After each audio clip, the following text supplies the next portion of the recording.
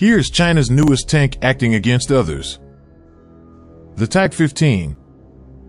The Type-15, or Black Panther Light Tank, was put into service as part of its ambitious modernization program. The Black Panther is lighter than their own Type 96 and Type 99 main battle tanks, weighing around 32 tons. It also has better mobility, speed, and performance at high altitudes with less oxygen.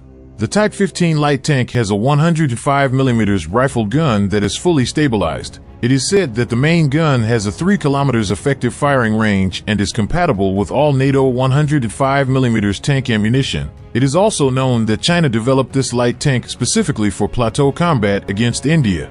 China recently put this new tank on the Tibetan plateau, ready to attack at any time, after decades of territorial disputes between the two countries.